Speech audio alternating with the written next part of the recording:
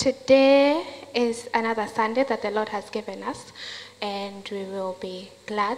I am glad, and I hope that you are glad as well, and rejoice in it. I'm grateful to our bishop and our mom, Pastor Millicent and Pastor Beatrice, and the rest of the organizing team for this week, for the opportunity to share the word of God with us today. My name is Valentine Miriti. I am born again. I love the Lord. In here, I am not alone. I'm with my cousin. I don't know if she was able to make it. She could maybe raise her hand. There she is, Lucy. Lucy is my cousin. Thank you so much for coming. I appreciate you for it. I'm also grateful for God's love and grace that He has bestowed upon me today.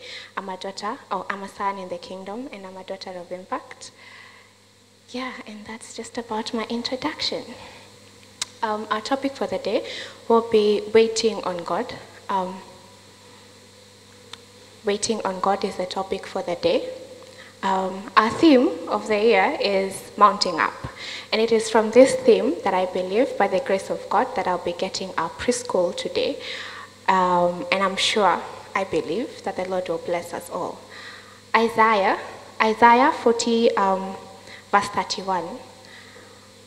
Isaiah 40:31. It says, "But those who wait on the Lord shall renew their strength. They shall mount up with wings like eagles. They shall run and not be weary. They shall walk and not faint." So Prophet Isaiah is one of the greatest prophets that we had in Bible history, and he ministered to Israel while it was going through decay from the inside and invasion from the outside. He and Israel itself had sinned against God, and hence they were left to the Babylonians' invasion. And Isaiah saw this coming. He knew that it was about to happen, and he knew that the Babylonians would destroy, will take captive, and also ruin Jerusalem. In the midst of all this, he had a word of encouragement. In the midst of the discouragement and the confusion, in the midst of the suffering, he had a word of encouragement from them. He had received it from God, a word of hope, a message of encouragement from God to the people who were suffering like we are today. You know, most of us have lost our jobs. Most of us right now, that you have lost your jobs, I can attest for us, young people, I know. Now that we've lost our jobs, some of us don't even know what to do. Due to COVID-19, maybe, some of our families are not well. Our children's behavior is alarming to us. Maybe our families are crumbling down, and we don't even know if all shall be well. And as I speak to you today, I'm also speaking to myself, because we don't really know if all is going to be well. We don't know when. We don't even know. We are not even sure of anything at all. But in the midst of all this, God has a message for us today, that us who wait upon Him, us who wait patiently upon Him, He shall renew our strength. To the people who are quitting today, I came to tell you today that do not quit. Continue waiting upon the Lord. Be faithful to Him, and He shall renew your strength. Job 14:7. Job 14.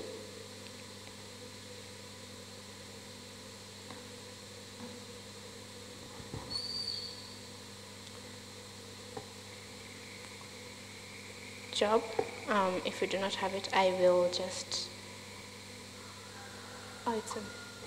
yes, it says, for there is hope for a tree, if it's cut down, that it will sprout again, and that its tender shoots will not cease, or rather, its new shoots will not fail. I came to tell us today that in our situations, the ones that we are in today, they are very much temporal. And I like what Bishop tells us on Sundays. He repeats this oftenly. And he says it's either we are in a storm, or we are getting out of it, or we are getting into one. So life is a cycle. And in this difficult time when we feel like giving up, let's remember that the promise from our Father there's a promise from our Father, and all we have to do is to wait on him. So 4 things that God has promised us as we also wait on him. Number 1 is to renew our strength. Number 1 is to renew our strength. To renew means to exchange. To renew means to get the old and give the new, or to have the new, or replace it with a new thing. It is the fainted strength, the lost hope, the broken hearts. God is making it new for us. The heavy burdens, God is lifting them up for us. He has promised us to renew our strength.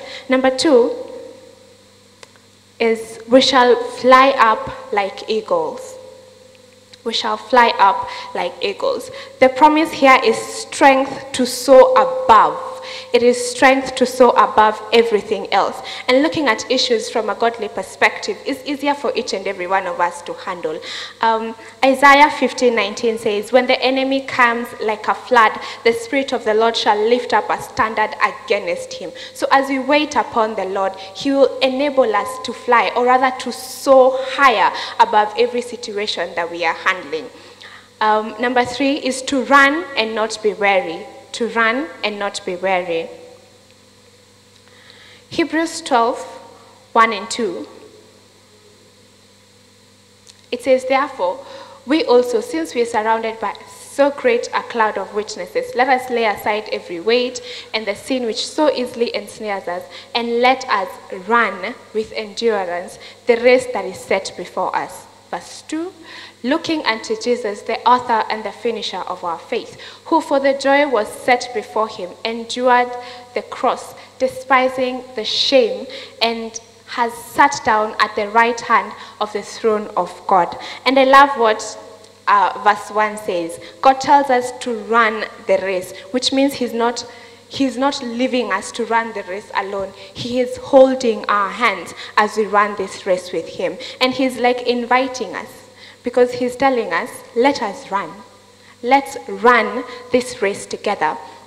And for sure, as we run with him, we will not be weary. We will not grow faint or be tired. He shall continue to renew our strength, because strength is his promise. Number 4 is to walk and not faint. To walk and not faint. Colossians 2:6 says, as you therefore have received Christ Jesus the Lord, so walk in him. It is a verse that encourages us to walk in Christ, or rather to walk the walk, or walk the talk. And doing the same thing can be compared to walking. It could be, you wake up every day to pray about that issue that you're praying about, or rather about your situation. And you are founded in his presence, communing with him every single morning, trusting and believing.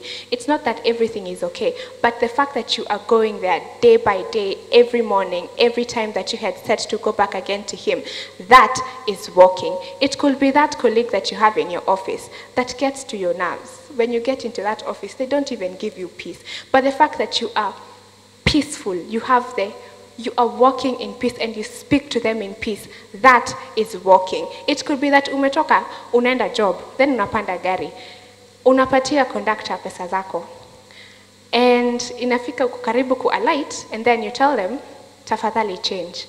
And they come, talking to you rudely. They are so rude at you, thinking that you're stealing from them.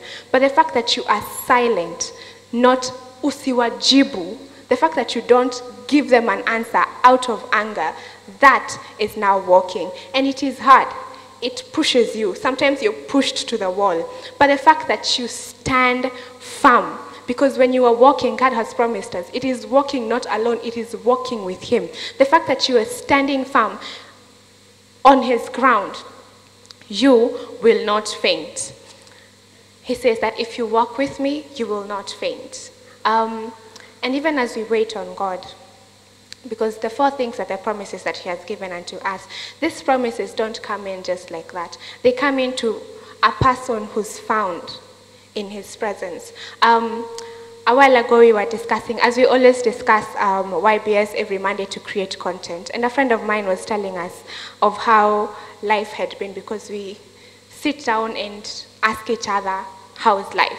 How you're doing? So she was telling us how hard it has been, especially last year during when we were in the lockdown season, and how, salaries were slashed off and cut off for her. And at that time, because she was dwelling in his presence day in and day out, she had peace. She never knew where rent would come from. She never knew where food will come from. She never knew her tomorrow. But because God is with her, she knew that God was with her, and she would be at the presence of God every single day. She would obey the word of God every single day. She will do it right, just like God had guided her every single day. Then she had peace. Because we don't even know our tomorrow, do we now? We don't. But because we are found with him, because we have a relationship with him, then he gives us peace. He gives us the strength to soar above every situation that we are handling today. And 3 things that I'd love to share with us today, even as we wait on God, is number 1, to pray.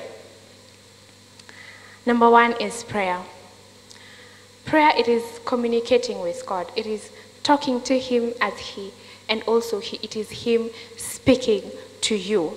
And Philippians 4:7 tells us rightfully that we should not be anxious about anything, but in thanksgiving, in supplication and thanksgiving, let's make our request known to him. It is through prayer that we make our requests known to God. It is through prayer that we surrender ourselves to him. And we have a friend that you don't have to make an appointment to call, because he's given you a leeway and a room through prayer that you can communicate to him every single day. Let us take this opportunity and continue to pray and continue to trust God for what we are trusting him for, because he does not fail. Number 2 is worship. Worship is acknowledging God's worth and sovereignty and his ability. It is the response for both us personally and corporately as a church to God for who he is and what he has done in our lives. It is expressed in and by the things that we do, the things that we say, and the things that we think. It is giving. It means giving ourselves to his lordship or to his ruleship. Number 3 is praise. To praise is to honor God or to worship him. And when we praise him, we place a great value on God and on his acts or his deeds. Let's read 1 Chronicles 16, verse 23 to 31. Sing to the Lord, all the earth. Proclaim the good news of his salvation from day to day. Declare his glory among the nations, his wonders among all people. For the Lord is great and greatly to be praised. He is also to be feared above all gods. For all the gods of the peoples are idols, but the Lord made the heavens. Honor and majesty are before him. Strength and gladness are in his place. Give to the Lord, O families of the peoples. Give to the Lord glory and strength. Give to the Lord the glory due to his name. Give to the Lord, the glory due his name. Bring an offering and come before him. O worship the Lord in the beauty of holiness. Tremble before him, all earth. The world is so firmly established, it shall not be moved. Let the heavens rejoice, and let the earth be glad, and let them say among the nations, the Lord reigns. Let us praise God. Let us obey his word. He is guiding us. Let's walk by his guidance day by day. And even as I conclude, I'd love to share with us a story of my life. So last year, we lost our grandfather last year, and it was hard, very hard for us, because we loved him, and we had plans. So one morning we wake up and we are told he's collapsed and he's going to be with the Lord. We could not believe it at that time, but the moment and the minute that we took to sit down and thank God for his life, immediately he gave us peace. Immediately he comforted us. Immediately we would feel he was there with us, even in the midst of the pain, in the midst of asking how, in the midst of the so many questions that were running in our minds during that time. He gave us peace and he gave us comfort, and he's the reason as to why we are still standing together as a family today.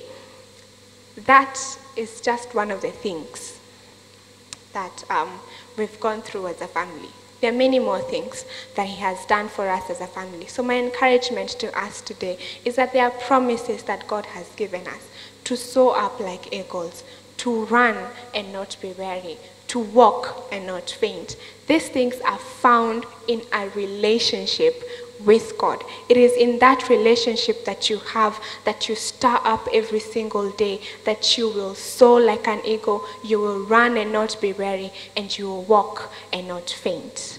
Let's pray. Our dear Heavenly Father, we thank you for the day. We thank you for your word that you have shared with us today, dear God. We thank you for the encouragement that you've given unto us, dear God. We ask that you may enable us to continue being in a relationship with you, to continue obeying your word, to continue to pray, Jehovah, dear God, because you have promised us that it is in this time that we will soar like eagles. It is in this time, even as we are going through our situations, Jehovah, dear God, we will run our race and not grow weary. We will walk and not faint, Jehovah, dear King of all the glory. Receive all the glory and all the honor, Jehovah, dear God. We bless your holy name, my Redeemer and my Father. I declare that our week is blessed, dear God. I declare that your favor is upon us, Jehovah, my Redeemer and my Father. And I declare your hedge of protection upon each and every one of us, Jehovah, dear God. It is well with us. It is well with our souls. In Jesus' mighty name. Be blessed.